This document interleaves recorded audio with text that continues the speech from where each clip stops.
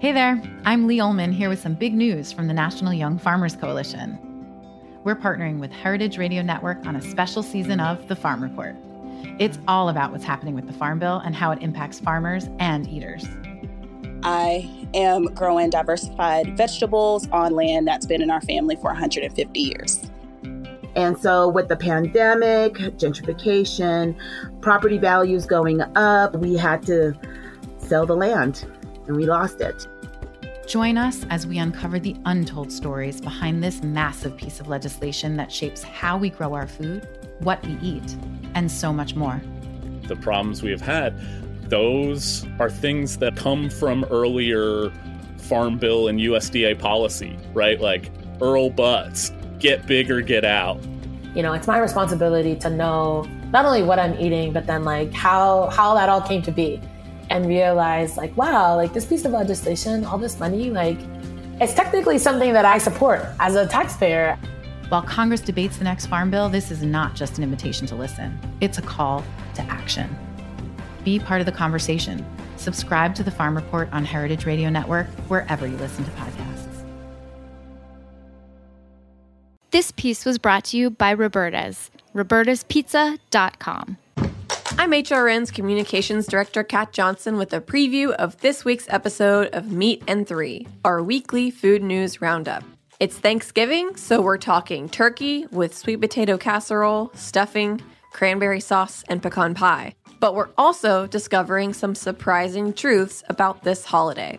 As it turns out, roasted turkeys are actually nowhere near the original Thanksgiving tables. In fact, most of the foods we eat for Thanksgiving today weren't eaten in Plymouth. And you know, a lot of the dishes came about, well, because of the products that were on the shelves and the marketing that told us this is the product we should use. Every once in a while, though, the consumer creates the food trend. Care to top the turducken, anyone? I've got to give credit to this fella that said this is the best pile of meat I've ever had, and then said, but if you added bacon. Tune in to this week's Meat and Three on Heritage Radio Network, available wherever you listen to podcasts. Hello and welcome to Snacky Tunes. I am one of your hosts, Darren Bresnitz. This week we sit down with Bon Appetit's editor-at-large and the host of Netflix's upcoming cooking competition show, The Final Table, Andrew Knowlton. He gives us his insights on how they put together BA's annual Hot 10 list, how to go about working 24 hours at America's most iconic restaurants, and a peek behind the apron into the world's largest cooking competition show ever, The Final Table. It was an absolute pleasure to sit down and pick his brain. To get you in the holiday season, we recommend a show from our archives, episode 209, Mom Bresnitz and a Bunch of Dead People. She talks to us about her annual Thanksgiving plan, her traditions, and how she makes that turkey so tasty. Also, episode 207 is a shout out to Chef Patty Jackson, who recently closed Delaware and Hudson, or announced its closing coming up at the end of November. We love the restaurant. It's where I told my wife that I loved her and wanted to be with her forever. Patty, we will truly miss your incredible food. So sit back, relax, and enjoy Snacky Tunes on heritageradionetwork.org. We talk about food, we talk about music, with musical dudes, finger on the pulse, Snacky Tunes. Hello and welcome to Snacky Tunes. I am one half of your host, Darren Bresnitz. We are sitting in the incredible offices over here at Netflix.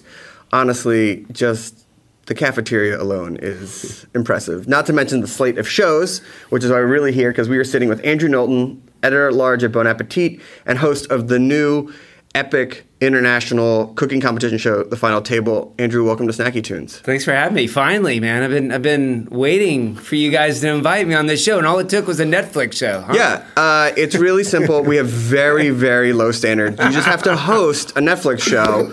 Just ask Phil Rosenthal. He knows the drill, too. Great. The show was awesome. I've been lucky enough to watch the first 4 episodes. Awesome. I actually had to hold back from writing Matt to see if he could send me the next 6 episodes because I was like, I can't believe I have to wait, but so it goes. Very engaging.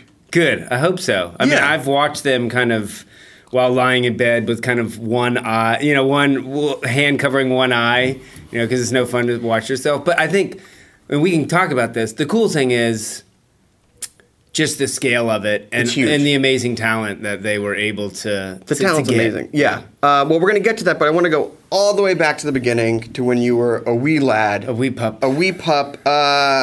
Where'd you grow up? Who cooked in the family? Mom, dad, grandma? When did food start entering your world? So born in Florida, which most people don't know, Gainesville, Florida. Shout out to the Gators. I actually hate the Gators, but we won't go there. We don't have enough time. We've learned, because sometimes we'll toss an aside in about sports. And then you go on a tangent. That's where like, oh, wait, never mind. We don't have time. We could do like 3 others just on sports. Oh, we could. If you want to do that. We could. Don't remember Florida. Moved to Atlanta, which is basically where I was raised. My mom was the cook. She was a good cook. She was good at cooking like 5 dishes. Like 5 nights a week, and then you order pizza together and Chinese on Saturday, Sunday. You know, she was like Shrimp Diane. I mean, she was that classic like 70s, 80s kind of cook. Beautiful. What my parents were great at, and I hated it at the time, is there's this street. When I say street, it's more of an avenue in Atlanta called Buford Highway. Perhaps you've been. Yep. And that was where all the international restaurants were. Sure. And it was like you could eat Malaysian food, obviously Mexican food, Korean, anything you wanted. And my dad, for whatever reason, being a kid from West Virginia, I don't know where he got the bug, but would take us pretty much every weekend to one of these new international restaurants. And there was this one place called Star of India. And I can you swear on this? Yeah, say whatever you want. I fucking hated this restaurant. It's okay. I have a Greek restaurant that my parents took me to on South Street in Philadelphia growing up that I was like, I can't believe we're going. And now I just dream about their charbroiled chicken. Right. Well, that's the same trajectory that I have. So I hated it. I cried. I just remember like putting my head in this banquette and just like they would try to, do you want a Coca-Cola? I was like, no, I don't want a Coca-Cola. I want to go home. And I would just lay there. And then I don't know what happened. Maybe I got hungry finally. And they brought me some naan, and they had some like I loved okra as a kid for some reason. They had some an okra dish and some chicken tikka masala, just your basic kind of Anglo-Indian food. And a light bulb went in my head, and I kind of things changed for me at that moment, and I didn't cry anymore. And so then my dad would take me to various other places and, had pho for the first time and would go have Korean barbecue and all that. So then that kind of lit this food fire How old in were me. you? I was probably 8 or 9 at the time. To be that aware of food at a young age. I wasn't like deeply like thinking about locality and origin. I just know it finally tasted good. You're like, oh, right, okay. There's a larger world outside of these 5 dishes. Yes, out of macaroni and cheese and like grits that I would make in the morning. Again, I liked okra, so it wasn't that. But I hated raw tomatoes. Like, what kid likes raw tomatoes? I know. Very few. I know. Well, hopefully your daughters like raw tomatoes. Not yet. They like a lot of things, but I'm still working on the tomatoes. That's like the final, like that's pickles final, and raw tomatoes is. And you do that whole lecture about, do you know where ketchup comes from? Yeah, and they go, is there sugar in a raw tomato? So you grew up in Atlanta, and you actually traveled abroad to Italy in high school. That was actually in college. Oh, in college. Yes. So you travel abroad, but you start like looking out into the world. I wanted to get out of the South. Yeah? Growing up in the South is like... It was, I went to a very religious school. Okay. And where we went to chapel every day. And it had a good influence on me, but I just wanted to get the hell out of the South. Yeah. Because this is, what, 90s This South? is 90. I graduated high school in 1993. 90s South was a different place. I mean... Well, food also wasn't... Food wasn't No, what it wasn't was. celebrated where it was. I mean, you could go to some great... kind of greasy spoon places, but it wasn't this amazing thing. So there's an old Tom Waits line that like when he's talking about moving out west is like, I didn't understand the East Coast until I moved to the West. Sure. And for me, I didn't understand the South until I moved to the North. Right. When, I would make pimento cheese like in college just because that was an easy thing for me to make for my lunch or if I was going to classes and people would literally look at me like, what are you, I imagine I've heard David Chang talk about like when he went to school, like eating kimchi in school. Certainly not the same thing, but pimento cheese doesn't, have that same effect on a room like kimchi, but it was that same kind of like, wow, you're not eating what we eat. Yeah, it's different. So what brought you north? I just wanted to escape. Wanted a small little rinky-dink school in Maine. Went to Bates College. Shout out to Bates. I they're going to hate this, didn't love Bates. Fine. My line is, I love the opportunities that it afforded me. That's fine. So that's when I traveled to, I was a philosophy major for whatever reason. Fantastic. How's that working out? Great. Heidegger and Hegel still have no idea what they were saying. Kierkegaard on a whole different level. If we eat, do we exist? Exactly. There we go. Still working on that one. And so so you traveled. Is that the first time you made it out of the country? No. My father did missionary work, hospital missionary work. So I'd gone to Africa a few times, Amsterdam. But that was the first time I'd ever been to Italy, like to Europe. I'd been to but never Paris or anything like that. Yeah, I mean, it's interesting because those travels wound up influencing some of your writings down the road. It totally define who you are. A short history of your long life of drinking. Yes. But it was interesting to see like when things start clicking in for you for moments in your life, and they start defining like your career, like the moments that you write about later down the road. Right, and you only realize that looking back on them. Oh, yeah. You know, it was that Indian restaurant, and then I remember going to Athens, Greece, and waking up one morning, and I hear all this commotion, and this busy street that was usually filled with cars was now filled with mostly older Greek women selling this amazing produce. And you're like, what? And I was like, I've never been around a farmer's market like that before. No, because now when you go to a country, you're just like Saturday farmer's market. You know that when the weekend rolls around, you're gonna get up and go. Absolutely. But by then, or back then, I had no idea. Like I didn't know anything at that point. I knew that I kind of knew who Alice Waters was. I knew who Julia Child, and I knew who James Beard. That was pretty much it. Paul Prudhomme, maybe, because my parents loved to go to New Orleans and eat Cajun food, Creole food. But no idea. So that was I was like, holy crap. So that's when I got back to Maine. I started really cooking and really reading MFK Fisher and reading all these kind of old school writers who just, again, lit this fire. So when did you start writing? Or let me ask a better question. When did you think about the concept of writing about food? Because let's level set. It's mid to late 90s. Right. The idea of writing about food is a very obscure, esoteric type of adventure. Right. Like, what's the scene of food writing in that time? There was nothing. I mean, there was John McPhee in the New Yorker writing about oranges once in a while, or you had Calvin Trillin, who I started to read that stuff. Yeah, he's the best. I mean, come on. That guy's, you want a good bedtime story. And I think it was we would make sporadic trips from Lewiston, Maine down to New York City. And I had a friend who had more money than I did. So he would kind of we would go to these kind of fancier restaurants like Picholine and Oriole and most of these were during restaurant week. So it was 1997. Sure. That was the price and the year. That's when they used to do it that way. Oh, right. I remember one time we went to Le Côte Basque, which is an amazing old school French place. And it was either you had salmon or you had kidneys. And I never had kidneys before, so I ordered the kidneys, and I fucking hated the kidneys. Sure. So I spent the whole meal with these little kidneys, and you could tell because they were cut in half and that you could see the nephron in them. I spent the entire meal figuring out how to not eat all the mashed potatoes so that I could stuff all the kidneys underneath the mashed potatoes so the waiter wouldn't make fun of me. Oh, yeah. And I even took 2 of them into the bathroom and flushed them down the toilet because I was so ashamed that I couldn't eat the kidneys. I mean, you felt big in that moment ordering, and then they show up and you go, oh. No. Everyone's been there. When they're like, I'm going to be adventurous. And then you go, I might just not order what I don't like to eat.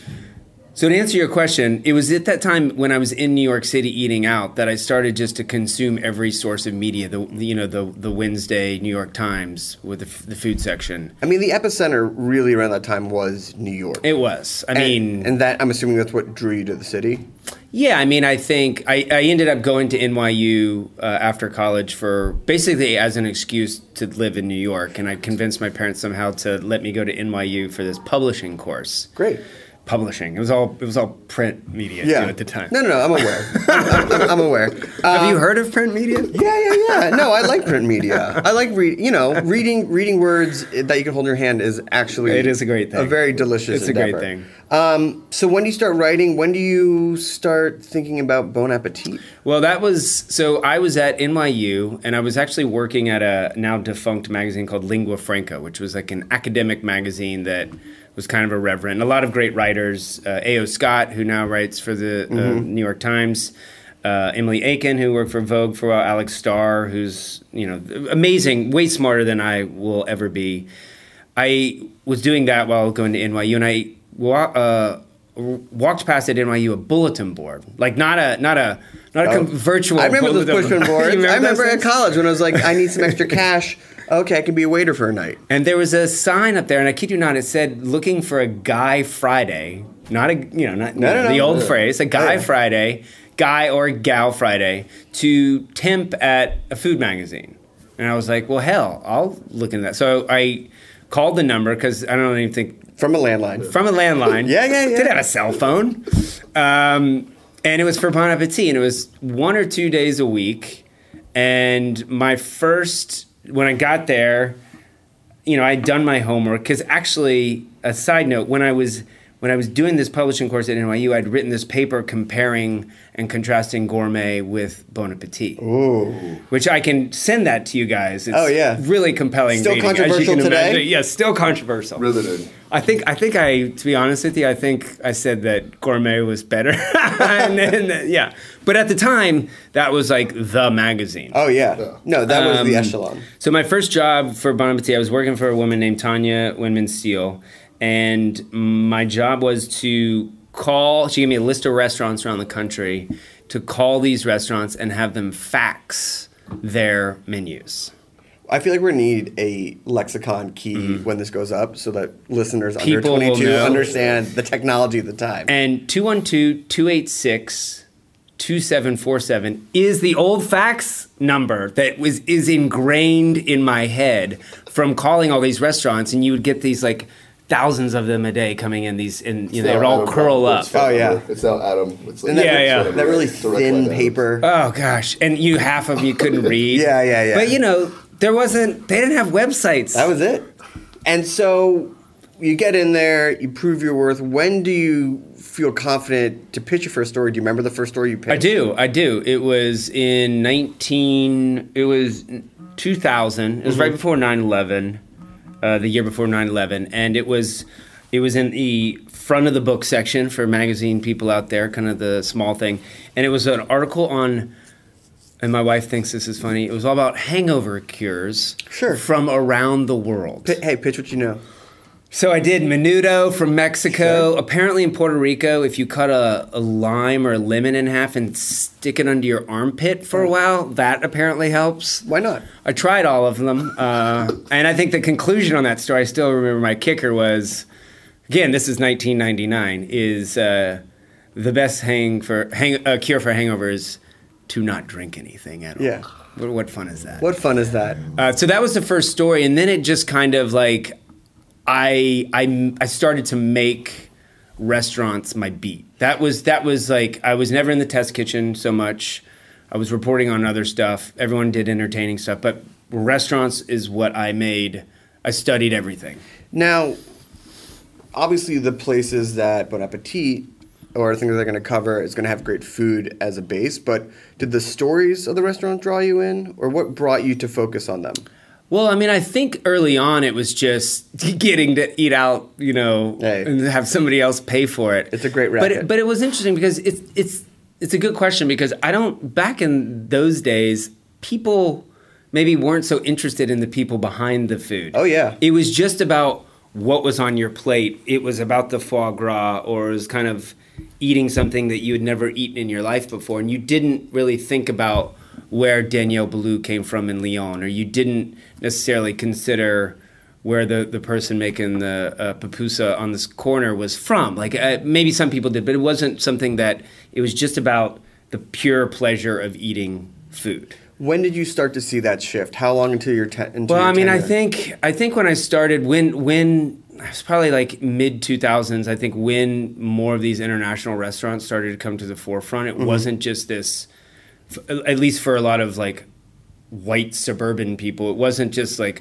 oh, let's go there on Sunday. It became this thing that like, no, this is the most thrilling food that you can eat in America right now, and seeking out those experiences.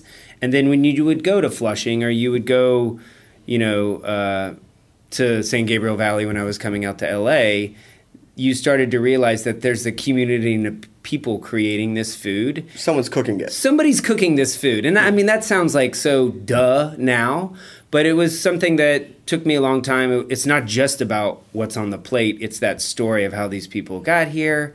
It's about the family members that are all supporting it. And then it's about the people coming, not just people who grew up with that food. I mean, that's the great thing about the U.S. is like, you go to a lot of other places in the country, people aren't receptive to other food from around the world. They're really not. You go to France, I mean, there's certainly that, but it's not like the United States where...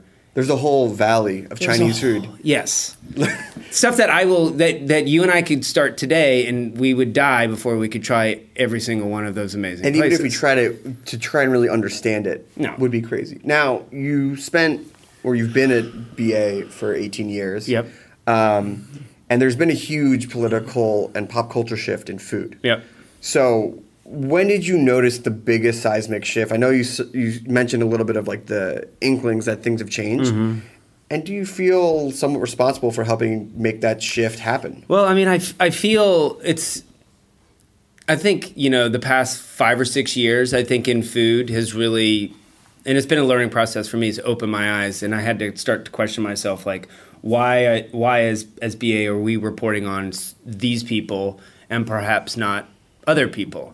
And, that goes with, who is employed at different places, who's working there, the kinds of people. And I think we can all do a better job of that, and the food industry can still do 100 times better job than they're doing right now. But I think it was just my, becoming that much more curious and realizing that the amazing depth and variety of foods we have in the United States come from, our immigrants and wanting to shine a light on those people. I mean, I think if you look at the Hot 10 list this year, I didn't go out with some sort of agenda, but this is just how people eat in 2018. They're going to have Cambodian food from a woman who was a nursing student and then now is cooking the recipes of her ancestors. Or they want to go to this place in Boston that does the most amazing soba that udon that you've ever had. So I think for me, it was just, becoming kind of woke to the whole situation. And the food media is, this. I know. It's a small little world. Yeah. And it's the path to each restaurant is it's a well traveled path.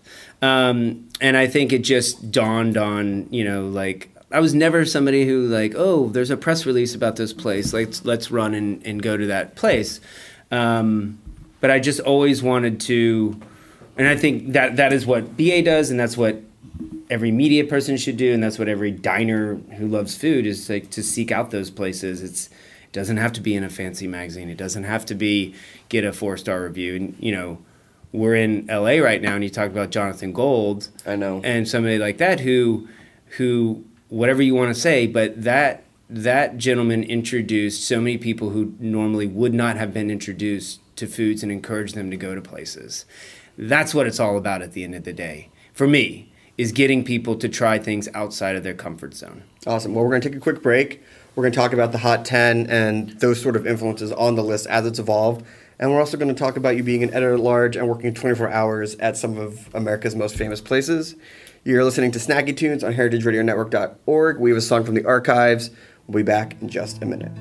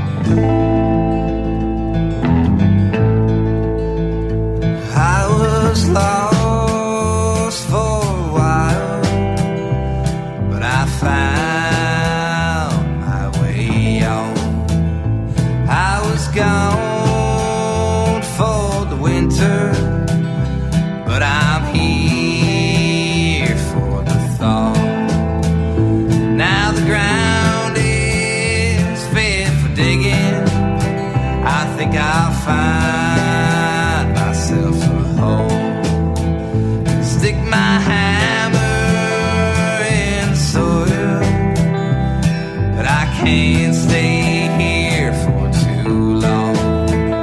I left my girl back in the city. She's a nurse in our newborn. Named him William, call him Willie. And our money is getting low. I come down from my old city. I left my woman, I left my home. Now I'm here and I'm digging, but I ain't finding too much coal.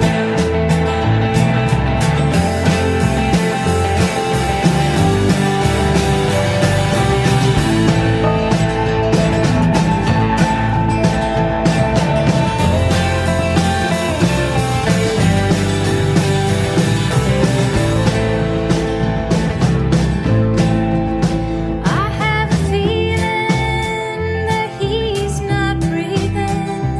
Either that or he ain't coming home. And I'm sorry, poor little Willie, but it's just been too long. Met a man who says he loves me. He's been helping me get along. He's got a job here in the city, and he ain't got no kids of his own. It's either that or we go hungry. He's a good man after all. But if I sleep some, I get to dreaming, and I dream that he'd come on home. But if I could keep on living after all that I've done is wrong, but for this baby I'll be unhappy, for to his daddy I belong.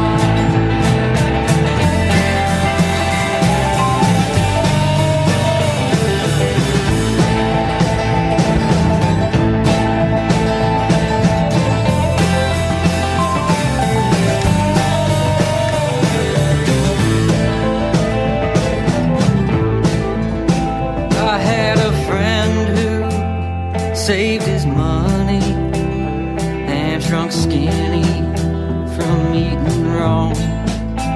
But he ain't spend it on rye whiskey, but a baby, I'm told. He always spoke of all the beauty little Willie took from his mom. So he saved them every penny that it broke his back just to earn. Until one day he was so unlucky that mine caved in on its own. I called his name so loud and heavy, but once unburied, he was gone. I write you now to tell the story of how he loved you all along. He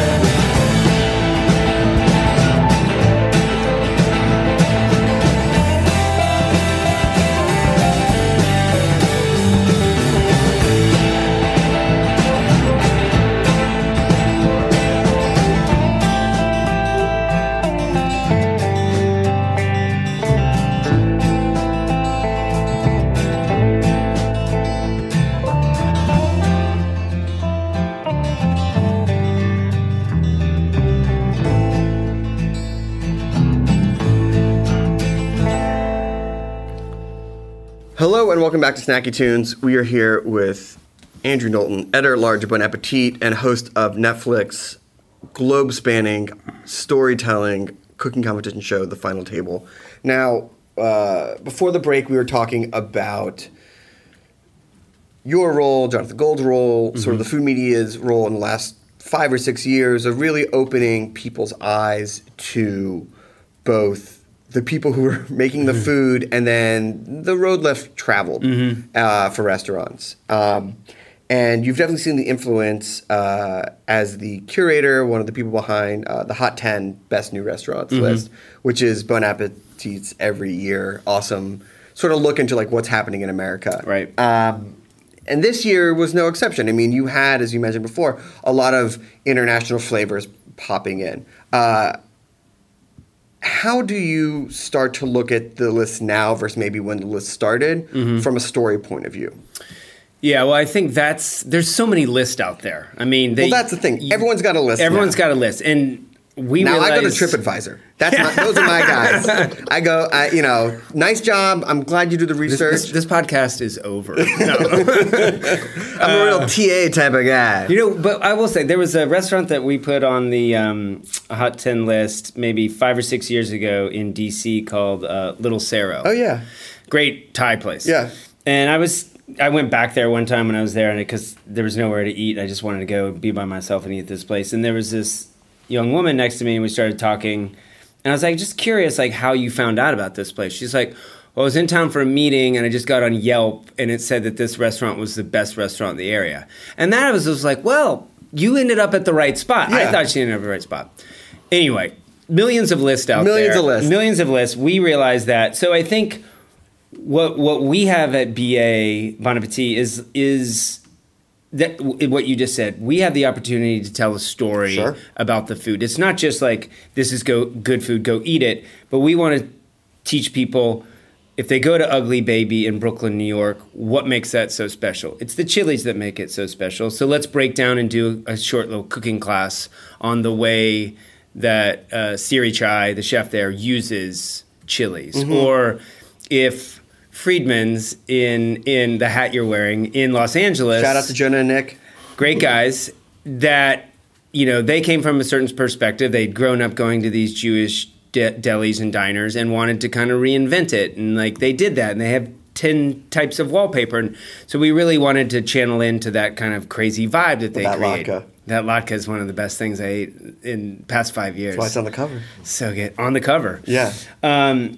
So I think it for me personally, it became less about let's just go eat good food, but let's go find these places that have amazing stories behind them, that also have good food, that create a vibe, that create an atmosphere, but that if you took Friedman's or you took Ugly Baby and put them in any other town, they wouldn't be the same restaurant. I feel like too many restaurants these days you could just pluck out and throw into Louisville, Kentucky. Those are the restaurants that I do not jibe with. Yeah, I mean, you sort of get the idea of what a restaurant's about when a press release comes out or you walk in the doors going, oh, what's your story? And this is sort of the conflict that we've dealt with over the years going, the food is awesome, but the story sucks. Yeah. I don't know how I feel about this. Right. Because this is the flip of what you were talking about before, right? Because before, the story didn't matter. It didn't. It mattered to a very select group of people. Right. But if it had the best food in New York, who cares if it was an immigrant story? Who cares if it was a restaurant group? But now... Or who cared what they were doing in the kitchen? Yeah, who cares? Now you have to have equal part story and equal part good food. Right. And I think the two go hand in hand. Very rarely will you find a restaurant that has amazing food that there isn't some story that somebody's behind it or there's a narrative behind that. It's just like any good movie or any good piece of literature, there's a story behind it. Behind the story. Yes. Now, obviously you have your top 50, and just to be in the top 50 out of all the new restaurants, I think it's cool. It's pretty cool. Yeah. But when you start selecting the top 10, have you found in the last few years that having a better story will get you higher on the list than having better food? Oh man, that's a tough question. I mean, I think when you're whether it's Julia Kramer, who's my colleague at Bon Appetit, whether we're sitting down or Adam Rappaport, who's the editor-in-chief at BA, sitting down kind of going from this 50 that we've winnowed down to the 10, we're trying to make a magazine that's compelling and that if there's a video associated with it or it's going online. So yeah, we're trying to, like, you need to have different kinds of restaurants. You need to hit different kind of beats. You need to have geographic diversity, and you need to have a good story. Everyone likes a good story.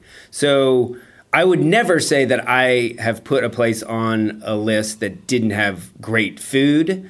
If there's two restaurants, that's the base. That's the base. If there's two restaurants that have equally amazing food, and one is a more compelling story, you can answer that question yourself. I'm not in the hot seat. I'm not in the hot seat. But yes, I mean, I think you need a good backdrop, a good canvas of where you're putting the plate and where you're sitting in. And I also want to, I think one thing that we want to do at BA is we want to shine a light on people who perhaps haven't had the light shined on them before.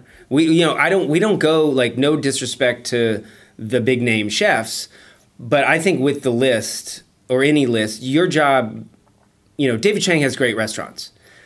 And I would go on the record as saying this. I don't think I would put a David Chang restaurant on the list because, frankly, David Chang doesn't need BA's help. Sure.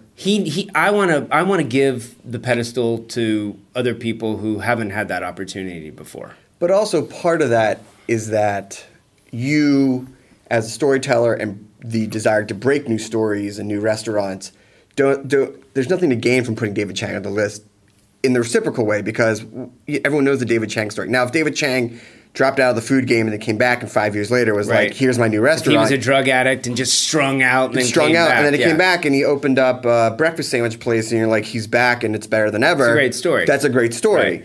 But, the number one place this year you picked, I would say almost no one's heard of it. I mean, to be honest, you even admit that you're flipping through Instagram. Yes. And you saw it. But is there some desire, especially in the number 1 or number 2 spot? Now, it's not every year, because when you put Alma at the top of the list, at least people knew who it was. People knew that downtown LA was happening. It was sort of not obvious, but like... You had to bring Alma up, didn't you? I'm sorry. I'm sorry, but I'm saying, like, that's a good example of a restaurant that people knew about. You're like, with that on the list, like, people in LA did. People in LA. People outside of, But to argue, the number 1 this year, that was out of left field. That was out of left field, and I bet you people even in that hometown were like, oh, there was plenty of people in Oklahoma City who'd never heard of that. So, is there that sort of desire to break restaurants? I don't. It's not the goal. Like, I put Meydan in Washington D.C., which is this Middle Eastern place, number 2. That place has been written about in every publication known to man. But that number 1 spot is a special spot. It is a special spot. I think it's a special spot. Of course, when I go to Oklahoma City, I discover this restaurant kind of through social media. I make a special trip to go to Oklahoma City, which I had never really been to before in a meaningful way. Looks great. It's amazing. And Breadbasket? And you That's Kansas. That's Kansas. Yeah. See, now the whole Midwest hates you. I know. And sitting down at We're this... a real coastal show. We know where our bread is butter. Well, Oklahoma City, they're going to be listening now. I know. No, but when you sit down at that restaurant, that's the luxury that I have, is being able to travel around the country and compare and contrast. That's why I do it over 3 months, is just like hit you all at once, and those ones that really stand out. And that's what happened with Nutsuch. I'm not going to go so far out on a limb to be like, you know what, that restaurant really sucked, but I'm going to put it at number 1 because nobody's heard of it. I would never do that. Coming up with the top 10 list in its own kind of, when you get down to it, it's crazy. It's a ridiculous. It's ridiculous. Yes.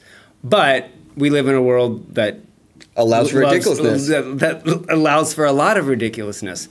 And I embrace it. So yeah, there's that. I want to go out and, the way that Calvin Trillin wrote about Arthur Bryant's back in the day, his barbecue place. Like, I want those places that represent BA and be like, that really changed our lives. And that's what you hear from, that's the power of our brand now, is you hear those stories of like, we were about to go out of business. I heard it from somebody on the top 10 list. Like, we were not doing well, and that list comes out, and that puts butts in seats. That's the power of the list, is just, and hopefully any list, but especially this list, is like, you can change somebody's fortune. Like, I guarantee you that Yumbai in the Fruitvale neighborhood of Oakland, the East Bay, like they are busier now, and she's able to more people know about the amazing food that she's doing and realize her story. And if that affects them politically or socially, that's the power of food right there. I mean, now that food has become so politicized, especially with immigrants and also things like the Me Too movement, do you find more pressure of that list to put, immigrant stories, women's stories, and that the idea of just putting white males on the list? That's my whole intention is to always represent. Like if somebody goes back and looks at an issue in 2012 of that Hot 10 list, I think Julia Kramer and I would both agree that represents what was happening in America at that 100%, time. 100%. Because there's some food trucks that pop up on there. The idea of putting a food truck now on the list seems a little funny. Or there was a food hall. There was a food hall when food halls were going on. Yeah. So there should be a timeliness snapshot to it. Right. If you will. And I think a lot of these places have always existed, but that's my job, is to go and to seek out those places that represent where you and me and people a lot younger than us we're a food magazine too. Like we're not trying to appeal to somebody who's going to the Olive Garden every day. I don't know. We are trying. There's a new boutique Olive Garden that's happening the south of Oklahoma City. See now you're just messing with Oklahoma City. I love Oklahoma City. No, but I get what you're saying. It's like there's a certain person who's going to pick up that issue regardless. They're food lovers. And they want to know that next place to go to. They want to know that they should be eating Cambodian food, or that they should be eating this Thai food, or that they should be eating hand-pulled udon noodles. And that's just, I feel like that is where the United States is at its best, is recognizing all those things. And if I cannot sit here and say that the current times we live in don't affect that, I don't have an agenda out there, but like, there's a lot of things I value in the U.S., and food is one of them. And the best food that I've ever eaten in the States is from people who have immigrated to this country. Absolutely. Yeah. I mean, when I think about where I spend my money, and if I'm going to drive out to San Gabriel Valley versus some sort of chain Chinese food place, there's no question in my mind where I want to put my dollars. It's a no-brainer. It's a no-brainer. Yeah. But some people would go like, I just want my Panda Express. Right. And yes, did we just lose our Panda Express sponsorship? Absolutely. Absolutely, we lost it. But I know it's where you put the pen on paper. Right. And I think, and it's not like, they can only be those places. I love the Waffle House, as I've documented many times. Exactly. That is a chain, but I love that place. There's a piece of me in every Waffle House across the country. I love that place. Now, speaking about the Waffle House, the working 24 hours is actually the flip side sort of to the Hot 10 list. Because the Hot 10 list is all about discovery of these places you may have never seen. And the thing I like about working 24 hours is that these places that you've seen a million times, you've probably never thought about the people that work there or what goes into it. And this story that you share really dives into the people who are there and what makes it both the customers and the people behind it. Now I know that, it was pitched and Rappaport was like, you should go work there for 24 hours. Right. Well, I said I should go work there for 8 hours. And then he said, that's not good. You should go work 24 hours. For 24 hours. But what made you want to share these stories? Like, when did you start to realize that this was going from like I'm here for 24 hours to going, there's something a lot deeper here? Well, I think the thing that I found is the more time I spent in restaurants, and I worked at a restaurant in Brooklyn and had some knowledge of it, but just what a grind and how hard it is to run a restaurant. I don't care if it's a dumpling place that does one thing to, an Olive Garden where there's 100 things on the menu. It's hard, and it takes a lot of amazing people to run a place. And we as diners go in there, and I always make these snap judgments about music's too loud, light's not good, something's wrong with this dish, something's wrong with that dish. And there's people behind those restaurants. So I think with the Waffle House, I'd been to the Waffle House a million times. I've been there stone cold sober. I've been there 3 sheets into the wind at 2 a.m. And those people were so patient. Most of them women, were so patient with all kinds. You get just a slice of America at a Waffle House, for better, for worse. Yeah. And it was just, I wanted to report, who are these people who put up with all these jerks, but also do it with a smile. So that was the real reason to Waffle House was the first installment to kind of, and that was the one I went to in Atlanta, was the one that I'd probably been to 100 times, you know, through high school, because we used to sneak out of our house and we'd go to Waffle House. That was the only place to go. Hope mom and dad aren't listening. Oh, they know that. That's well documented. You know, the thing that surprised me most about the Chick-fil-A episode was I just think of Chick-fil-A as a fast food grab-and-go place, but the one that you were at, they made everything from scratch. And that's one of the few that's the original one. It's called the Dwarf House. It's a longer story. Yeah. But they make everything from scratch, and that was like that one's only one of 2 or 3 that's open 24 hours as well. And they have like a diner there too. Like you can go and get hash browns and eggs, and it's right next to the airport. Next time you're at the Atlanta airport, you're delayed, it's literally 5 minutes. You can go to Done. It's in Hapeville, Georgia. So you can check out Hateville? that. Hapeville. Oh, I was like, Not wow. Hateville, no. They would have changed that name a long time. One of the things I like about the show is that you said in one of them that you say, I'm sure doing this every day, respect. Because it's a lot, and there's no TV show coming for these people that they're going to get out there. It's very much that this is the job that they have, and you definitely do a balance of both doing the job, but then also respecting these people who do it in and out, because it's their job. It's their jobs. How do you strike that balance? Like, how do you make sure that you're not coming into these restaurants or these places and sort of not being like, I would never do this? Well, that's the hard thing, and that was the dilemma from day one. Is like, here I am coming with like not a camera crew, but a camera, and a boom, a sound guy, and you know, I'm here for 24 hours. Woe is me, and then walk out, and I get to go get on a plane and go back to New York City. Right. I think the way that, and I think there was a natural distrust at Waffle House, at Chick-fil-A, at Katz's, no matter where it was. Not so much Franklin Barbecue. No, Franklin Barbecue too, but they're only open for like 5 hours. Yeah. It's, you know, then you're just sitting there watching fire burn. Yeah. But I think the biggest thing was earning their trust by busting your ass. You know, it was like freaking actually working and not going to sleep. Like that was, everyone always comes up to me like, oh, you must have like have a cot in the back that you Like, go no. to sleep. I was like, no, dude, I was up the whole time. And every single episode when somebody would get off on the night shift and I'd be like, okay, see you later. They'd come back in the morning towards the end of my 24 hours and they'd be like, you're still here and you're mopping. Yeah. Like you're the best. And it's amazing what friendships you can, when you work 24 hours with a group of people and you see how hard they work, because half those people at Waffle House, that was like their third job. Yeah. They weren't just, that wasn't their only job. They were going to clean an office building at night and then they would come back in the morning, and that puts things in perspective. And it also makes you, what the whole point of the series is to appreciate, again, the people behind the food and the sacrifices they make, so that when you go in and you start bitching about little things, maybe you need to take a step back for a second, you know? I mean, do you see yourself doing more episodes and using it as a platform to deal with the $15 minimum wage issue and like shining a spotlight on that? All of that stuff. I mean, I think with BA, it's like we want to celebrate food. We don't, and food should be a happy, fun thing, but to run away from the politics of everything that's going on, there's a number of places that we're looking at. It's mostly just because I do believe that anytime you're over certain, let's say you're over 30, that you stay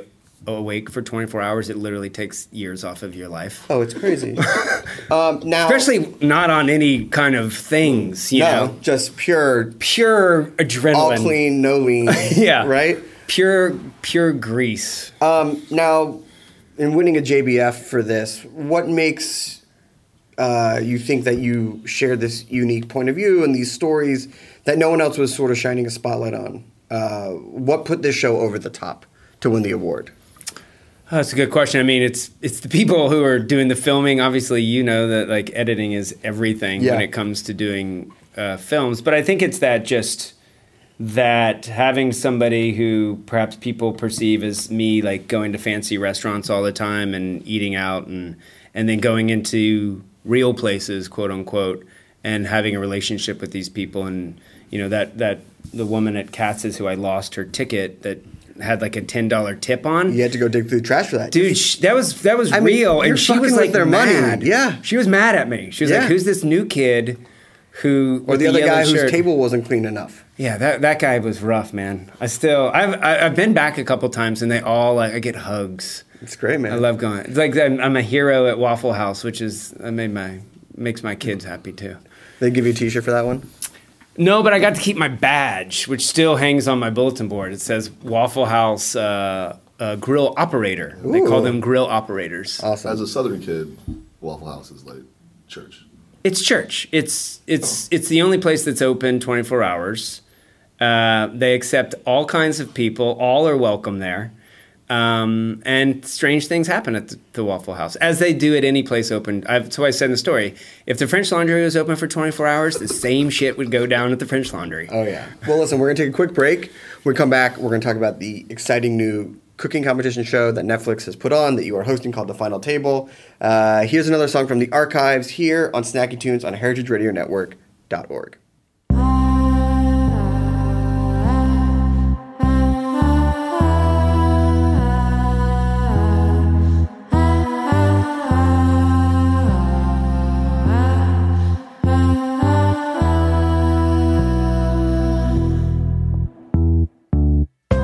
I've been thinking about you,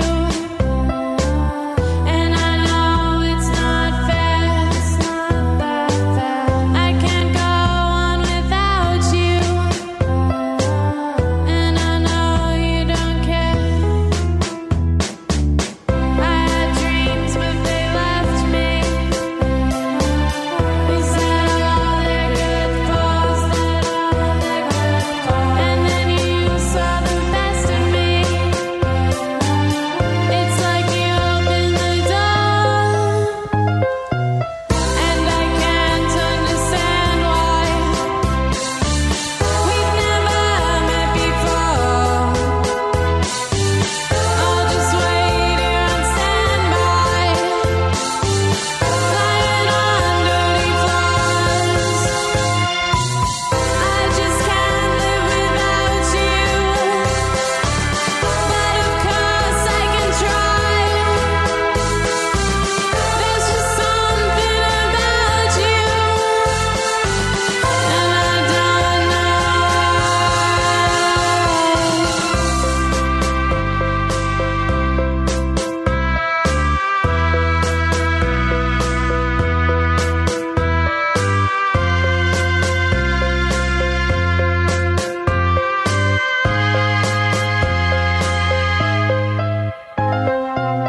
Is this romance I'm feeling?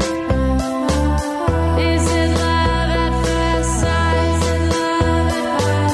I've never written a love song, but I thought I just might. I don't know you very well, and you don't know me. I guess we maybe might as well let things be. And I can't understand why we've never met before. I'll just wait here on standby, lying on dirty floors. I just can't live without you, but of course I can try. There's just something about you, and I don't know.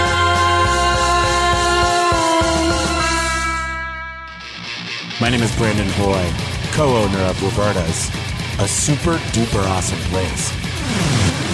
Roberta's is a very, very, very, very proud sponsor of the Heritage Radio Network. We're also super awesome. Thank you, Heritage. Hello and welcome back to Snacky Tunes. We are here with Andrew Knowlton, editor-at-large at Bone App, and why we're really here today, other than just to say hi and how are you, but to talk about Netflix's new cooking competition show, The Final Table. I've seen the first 4 episodes.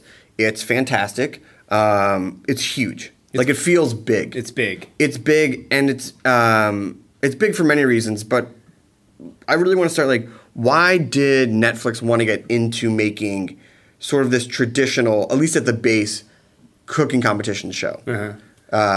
What gave him the idea to do it? Well, I mean, I think I can't speak for Netflix, but I do know that, like, you've got Netflix now has 130 million subscribers. I believe 137. 137. You're working for Netflix now, aren't you? Hey, Netflix. How many countries? 160? 190. 190. All right, so together we got it. Yeah, we so got I'll it. cheat off you, you cheat off me. Yes. Okay. So I think just, obviously they're smart cookies working at Netflix and getting into different avenues and different formats of media. And I think the unscripted was compelling, and they also were smart enough to recognize that food is a huge pull for people who watch, whether they're watching on their computer or whatever. And I think that's, they've started to get more into food stuff that, like, Samin's show right now is bonkers good. So bonkers. Ugly Delicious is great. Curious creation of... yes. I'm going to say Christine. I'm going to blank the last name. Yeah. But it's crazy. It's wild. Brian Henson's on it. And I think doing it in a different format, in a different way, and I think what Netflix brought to this show was this global reach. Like, this isn't just the United States. It's the Far from it, entire... actually. Like, I will be dubbed in countries. Like, nobody will ever know. It's like Jerry Seinfeld. When you go to Italy, it's like, there's a guy who plays Jerry Seinfeld. That's a great... What does your dad do? He dubbed Jerry Seinfeld. Yeah. That's how he made his He's millions. rich, and now he lives on Lake Como. Oh, my God. What's the deal with the pasta? Yeah. So it's just that I think getting that... all the contestants from around the world, not just the United States, and it truly being this global... Yeah, because they have the Great British Baking Show, which they've licensed, but it's very much like, this is the UK. This is totally UK. This is totally Yeah. UK, and you have Yeah. to be like an Anglophile to really be into it. Yes. And this is very much, hey, here's our top countries that we know from our data, I'm Yes. assuming, I think that so. love food, Yes. and we're going to give it to them. And they just happen to be the most compelling food countries, I think, for a lot of people globally out there at the same time. Now, having only seen the first four episodes, and I'm not going to... I guess Please don't. It'll be out by the time this airs, but I won't spoil anything. But how did you pick the countries outside of just like a data point? Because, you could be like, hey, we're going to go to Indonesia. We're going to go to, Africa. We're going to go to these like different countries that maybe aren't as well known for their food because it's like the UK, Mexico, things like that. I think that's where a huge segment of the Netflix viewership lives, and also those are the dishes that I think people around the world recognize. Right. That we go like Mexico. Well, you can probably guess what the national dish of Mexico is. I actually like that because everyone has their own idea of what a national dish is. And it was hard for some of the countries. Like when we got to the United States. Oh my God. Did you see that episode? No, I haven't seen that one. So what do you think the national dish of the United States is? I mean, burger and fries. Fried chicken.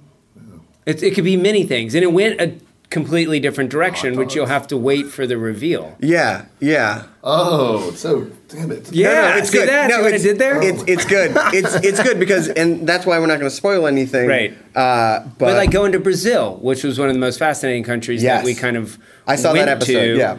is like, and people didn't know kind of what that dish was. And what's compelling, I think, about watching it is to see a 2-star Michelin chef have no idea how to cook the national dish of Brazil. Well, that was really interesting, and I think it speaks also to an earlier point you made, because living in America or living in LA or New York, you have a general idea of ethnic food at a level that's maybe not as well understood around the world. Absolutely. And like if you're near Queens, you can sort of say, You can eat at 190 countries. 190 countries Yeah. and have an idea, or at least some idea. I can envision, maybe I don't know exactly what Malaysian food is, but Right. I'm like, I know the area. I got an idea that it's going to be like a curry, a noodle, like some sort of spices. But some of these chefs, when they're in Mexico, they go, I haven't had a taco in 30 years. Which I mean, the camera wasn't on me at the time, but if you could have saw my Jaw. face, I was like, what? It was like, but that was the cool thing. Yeah. And if you remember that episode, that chef you're talking about ends up nailing it. And that's the beauty of the show, is like seeing somebody who has no idea what Brazilian food looks like or tastes like, or even Italian food. Some of these people never cooked pasta, like traditional Italian pasta, have no idea how to cook that or whatever dish they were supposed to cook. But then they're talented enough to come up with this dish where you're like, what is that? Like, that is amazing. To see that kind of, I know it's a terrible word, but to see that fusion on the spot. This actually gives new life to fusion. Because you go, it's coming from a really good place. Yes. Like, it's not coming from some cynical, take column A, column B, right, and we'll add a little bit of sauces from column C, and here you go, right, and throw it on a food truck. And go, yeah. And go. We're gonna call it. You go like, oh no, like we have to filter this through what we know, right? And what you have to realize too is the amazing kitchen that they had and all the ingredients they had to choose from. Let's talk about that kitchen. Well, it's my dream. Pantry. It's that dream pantry is amazing. So, what does the production look like? Because when you watch it, it feels like it's one very long day where one competition's sort of rolling into the next. Yeah. But how much sausage no. can you get into it? No. So I would say because there's 24 competitors to start, 12 teams of 2 to start. Yep. So the first half of the show is basically when the chefs are cooking the national dish of that country for our celebrity ambassadors. So there'd be 2 celebrities and 1 food critic from that country, which is necessary. Well, it has to be, because we all know that some celebrity ambassadors don't eat certain things. Right. But I would say so far, the celebrity ambassadors I've seen have had a clear point of view. Well, I think we chose people who, if we were doing, let's say we were doing a squid as an ingredient, you want to make sure that person eats squid. Absolutely. But also, they're also people just like us who have likes and dislikes. So that was good. And so the critic, which they were tough, they were kind of that evening force to be like, don't get too excited, your dish isn't that good, or hey, wait a minute, there's something going on here that I haven't seen before. Just one note on that, it's not that mean of a show. It's not that mean. Well, that's not the point of it. So what's the ultimate thesis then of the show? I think the thesis of the show is to put these chefs from all over the world into this context where they're having to create dishes that they've never created before, but that they are so damn talented that they're able to do it. But the thing that attracted me to the show is that it wasn't bickering or that person's a fool, that person can't touch, because to me that's been done. It's shallow. Where? I've never seen that on TV. And that, feeding people lines or all that. I think the thing is and the reason I got, again, involved in this show is to show the beauty and the artistry of cooking. Now, one of the great things about it is that after the first round, and there's people on the bottom, they will then cook for one of the most famous chefs of that country. Right, so 3 teams that are deemed by our first round of judges to be not so great. By the way, it's the nicest nice try I've ever seen. I know. But that's the thing with our star chefs that come in, and you've seen the list. It's out there. It's like Enrique Olvera, Antonia Duriz, it's Grant Atkins, it's Claire Smith, it's Anne-Sophie Pique. These are and for them to stand up and look these people in the eye, they've looked at a million people like this in their own kitchens, and their whole thing is to kind of bring people up and to encourage them. And that's ultimately what the show is doing, is like somebody does have to lose. There is a winner. Yeah. And there are other people who don't win, but there are no losers. I mean, even the people who lose and then have to cook in the second round for these culinary greats, they're excited to be in the bottom, at least for the opportunity for these chefs to try their food, to the point where I sort of think that the people who win, or at least are in the middle, go, I wish I could cook for Enrico. And he goes, this is amazing. No, a lot of them were like, and it's so respectful. I'm so mad that I couldn't do this, that I'm in the bottom 3, but now I get to shake your hand, and you get to, Enrique Olvera gets to critique the food I'm making. Now, you would think that picking all these chefs from around the world at all these different levels, that when there's a certain country that pops up, there'd be an advantage. But very early on in one of the episodes, I won't say anything, you see that being from that country doesn't mean squat. I think it hurts you more because your judges who are from that country expect more. It's just like, if you were a judge and let's say it's the U.S. And it's the hamburger is the dish, you're going to expect a lot from that kid from Jersey to make that. He better hamburger. make the best cheeseburger. He better make the best hamburger he can. And if it's not the best hamburger, you're going to I hold go- him more accountable. I go, well, come on, dude. Like this Yeah. is like you. What are you giving me? I think it's the same thing as if you're a coach and your kid plays on the team. You're probably going to be harder on your kid. Oh, yeah. And that's the way it was with this. I will say you've only seen the first 4 episodes, and you say, oh, it's so nice and friendly and everyone.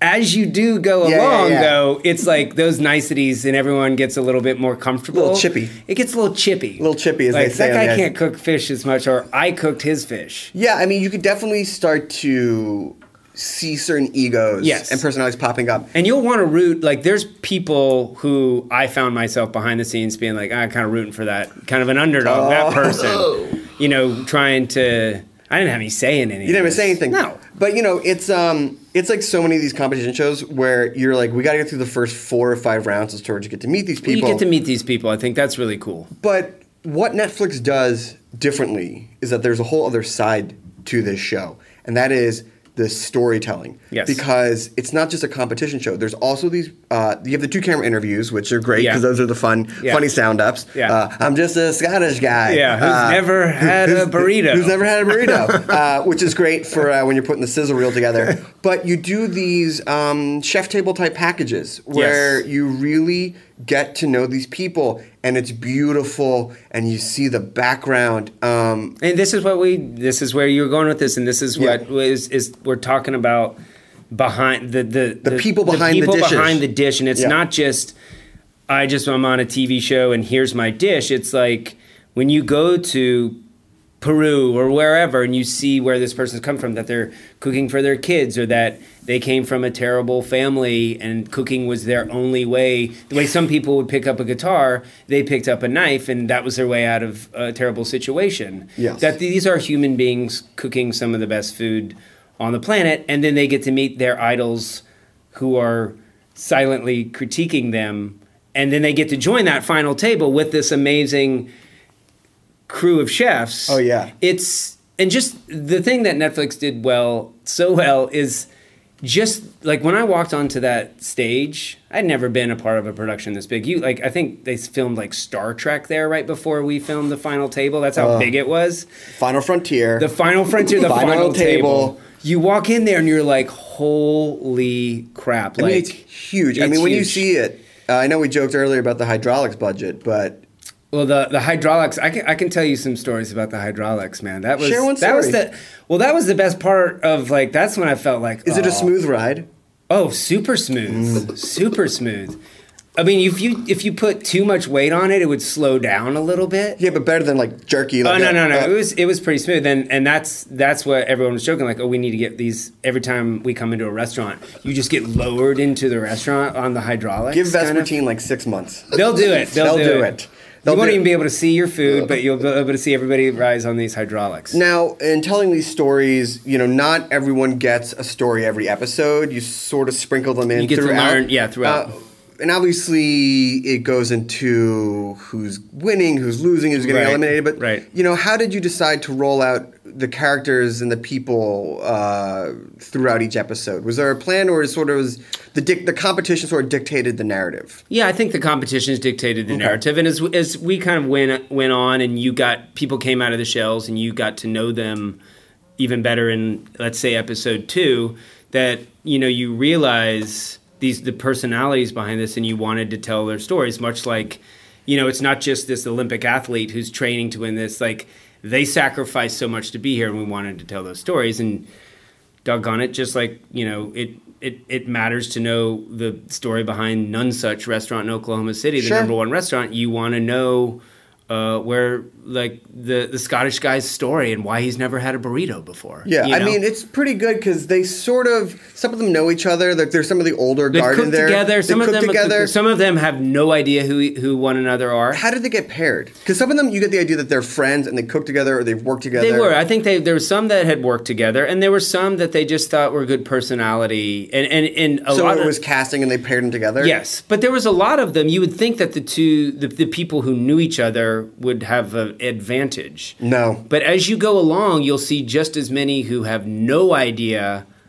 who the other person was or what they did, But then that's when it was interesting to see them playing off each other's strengths. Like if it was one certain competition that, oh, I've done this before, I can do it, and you'll see that person take the lead. And I think the teams that don't succeed ultimately are the ones who don't work together. It's kind of a no-brainer. It's a no-brainer. Now, as a host, I mean, obviously you sort of hosted working at 24 Hours, and that's a different sort of type of hosting because you're there just to push along this documentary, fly on the wall type of stuff. But where do you see your roles as a host here? And obviously, you know, you had 10 episodes, is it? 10 episodes, 10 episodes yeah. to sort of, and you're finding your feet like that, but like, are you a mentor? Are you a guide? Are you just there to push it along? Like, where do you see your role? Well, I mean, I think the reason that I was lucky enough to do this was for something we've talked about already is I'd like to think I know what I'm talking about. Yes. And I think when I go to these tables with these chefs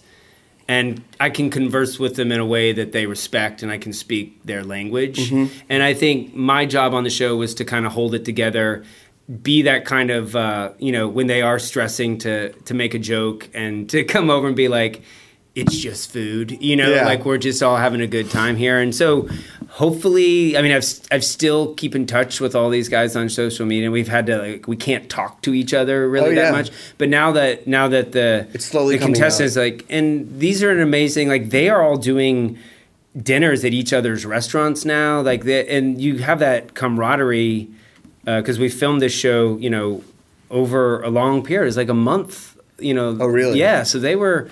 It's a huge commitment outside of their restaurants to come and do something like this. How long did it take to do one episode? Well, if at the beginning of the episodes, because there were so many competitors, it took one day to do half an episode. Woof. And then once we got down to 10 contestants, we could knock out one in an entire day. It's a long day. It's a long day, and it's a long day for those guys and gals when you're cooking. And this is what I've always said about the art form of cooking is there's very few that you can do something in an hour and then you just show somebody here's what I made you and they get to critique the hell out of it. Like with movies or music, you can play live, but you've probably rehearsed that before. Sure. Or with a podcast, you can edit it a little bit. Oh, we don't edit. You don't edit it. No, we're live to tape. Well, there you go. So what you see is what you get. And with food, it's that same way. It's I think when people knock some people's dishes, and I'm guilty of it too, or any of us go into a place where oh, that food sucked. Sometimes it did, but it's wow, what pressure to go and cook something when there's 1,000 other people in a room eating that same amount of food. And I think that's what it made me realize watching these guys who are so talented do what they do is even they screw up sometimes, Absolutely. And that's where, and sometimes they knock it out of the park. Sometimes they know they screw up. But that's what's interesting about the pairs is there's always, it's not just you have somebody else to help you out. Yeah. By the way, if there's not some sort of Netflix Final Table pressure cooker e-com play coming out of this series, do you want a piece of that? I mean, I don't need a piece, but I mean, those pressure cookers are working overtime in the shows. Pressure cookers are, even for the home chef now, I'm if people don't have a pressure cooker at home, I mean, I don't mess with them. They're so easy now, though. They're not like the old ones where you could blow your head off. Okay, so here we go. Final Table pressure cooker, not your mother's pressure cooker. Yeah. There you go. I can see it on a billboard. You can see it on a billboard in Sunset. They own the billboards now. Now, before we run out of time, obviously this is the first season, but Netflix is well known for greenlighting second season, third seasons, things like that. Where do you see the Final Table sitting in sort of the pantheon of cooking shows? What sort of community do you want it to create? And how do you see it maybe even changing the way food cooking competition shows are done? Well, I mean, I just think the seriousness and the kind of non-soap opera way of going about this and just showing the beauty of super talented people cutting a piece of fish or vacuum sealing foie gras and showing people at home kind of how to sous vide it on their own. I think ultimately it just ushers in a new era of food competition shows and in that it's global. This is not, half of the shows are through a translator. Oh, yeah. Yeah. I mean, when we go to Spain, there's a translator standing next to me. So it's certainly, it was made in the United States, but it has a global perspective, and it will be big with my fingers crossed in Italy and in Norway and in places that aren't even represented in there. So I think that's the thing, is just bringing food is such a global conversation that we have now. No matter where you go, you can always talk about food. And I think that's what this show will do, is like, people are going to root, if you're from Japan, you're going to root for the Japanese competitors. Or maybe you're not. Maybe you're going to root for the American, or you're going to root from the Scottish guy. Yeah. So I think that kind of globalness, and like, it's not just English people cooking pies, or it's not just American people yelling at each other and throwing tantrums. It's this kind of thing where we're one big planet. We all cook food. It's all kind of similar. We all grab from different ingredients. All grab from the same pantry. Same pantry, literally. And at the end of the day, it's just about making people happy and welcoming people to the table. It sounds cheesy, but that's what it's about. Well, hopefully when it airs and you're back in Greece at the food markets on a Saturday morning, one of the grandmothers would be like, I saw you and I appreciate what you did for Here's food. some rosemary. It's on me. It's on me. They wouldn't do that in Greece. Well, Andrew, thank you so much. If people want to watch the show, where can they go? November 20th, Netflix. It's already, you know what Netflix is. Oh, yeah. Yeah. Everywhere. And one thing is, like, I've told my mom this, I've told all my friends, just keep it running. Even if you leave the house, just let it run. Oh, yeah. So, it's all about completion. Yes. It's all about completion and as fast as possible. Yes. And if people want to follow your writing, see what you're up to as the editor-at-large for Bon App. Yeah, just bonappetit.com. I'm writing a column every month for them, and Andrew O. Knowlton on all the social media handles, too. Awesome. Well, thank you so much for taking Thanks the for time. having me, man. We'll see you in Austin at some point, I'm sure. I will show you some of the best migas tacos you've ever had. Oh, well, same thing with sports. We're going to need a whole other podcast because I have my opinions. Let's say we're called Polvos. I love Polvos. Okay, then we're fine. Okay, right. Good. Thank you so much. Thank you, Matt, for setting this up. That's the show. We'll see you next week. Thank you to Heritage Radio Network. This has been Snacky Tunes. We'll have your host, Aaron Bresnitz. We'll catch you next time. We talk about food. We talk about music with musical dudes. Finger on the pulse. Snacky Tunes. Thanks for listening to Heritage Radio Network, food radio supported by you. For our freshest content and to hear about exclusive events, subscribe to our newsletter. Enter your email at the bottom of our website, heritageradionetwork.org. Connect with us on Facebook, Instagram, and Twitter at heritage_radio. Heritage Radio Network is a nonprofit organization driving conversations to make the world a better, fairer, more delicious place. And we couldn't do it without support from listeners like you. Want to be a part of the food world's most innovative community? Rate the shows you like, tell your friends, and please join our community by becoming a member. Just click on the beating heart at the top right of our homepage. Thanks for listening.